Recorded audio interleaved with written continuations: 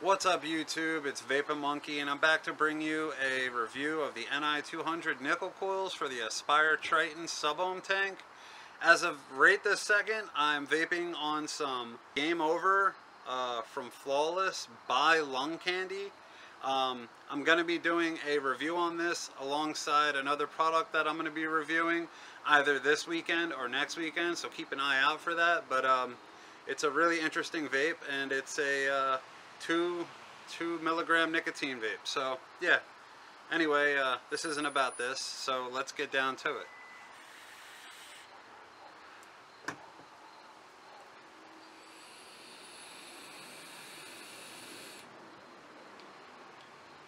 Alright, so basically I've been vaping the nickel head coils for about a week now, and just non-stop every day at work, out of work, I'm on my day off, I'm vaping them, in between, dripping, everything, just really stressing these coils out, all different variations of temperatures and joules, and just trying everything.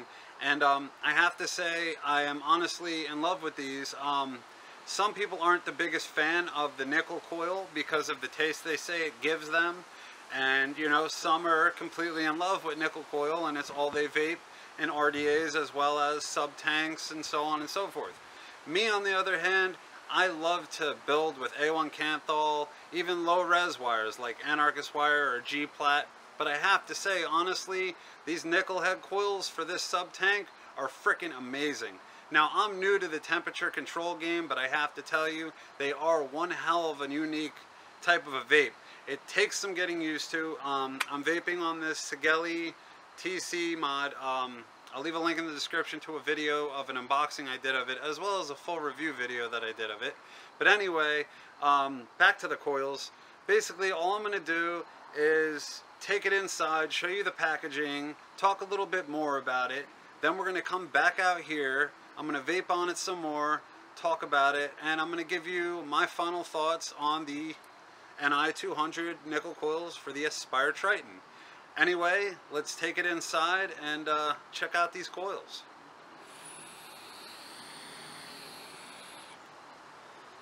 Alright, so here is the packaging. You got Vapor, Atlantis, and Triton, so it is backwards compatible with the other series of the Aspire's sub tanks. NI200 organic cotton. Then you have a little blueprint of the coil enlarged on the cover. Then you have the ohms of the nickel head, and they also have 0.25 ohm nickel heads. I went with the 0.15 because I like to have a hotter vape. The back, you've got some other websites, UVapor, AspireUSA.com, and a little make sure you use temperature controlled device thing, and that's it. There's nothing on the inside whatsoever. It's just a plain box. But you get 5 of these. I have one right here. I'll open it up for you real quick. Let's take it up close and focus. Okay.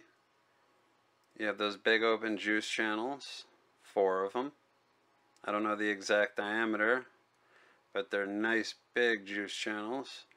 You also have that red ring to identify that it's a nickel head. And then you have those big airflow holes on the bottom.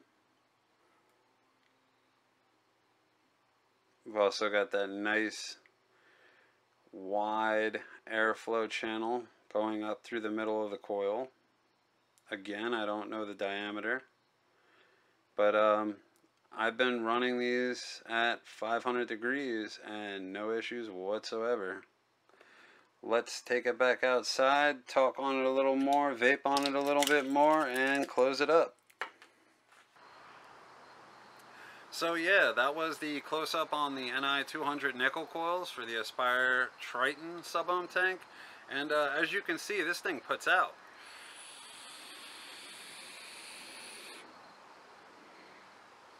I got it set at 500 degrees Fahrenheit, 60 joules, 4.6 volts, and 0.13 ohms is what it's reading on this 0.15 ohm coil head.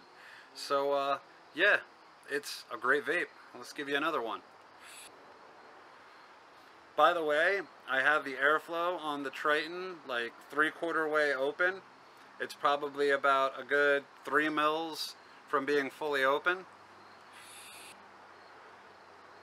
I've had no spitback whatsoever vaping this, which is very awesome. And yeah, that's pretty much it.